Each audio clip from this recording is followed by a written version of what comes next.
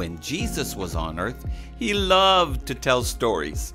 Here's one of them about a farmer. A farmer went out early in the morning to plant seeds in his field. As he scattered it, our friend let some fall along the road. The seeds ended up under the wheels of a car, and some of them were eaten by birds. Other seeds fell under the rocks. They began to grow, but dried up because they didn't have enough water. Other seeds fell among the thorns that grew among the wheat and preventing them from breathing. Eventually, the rest of the seeds fell in good soil. When the wheat was ripe, it bore fruit in great quantity. Does your heart look like the good soil? Does it know how to put God's word and instructions into practice?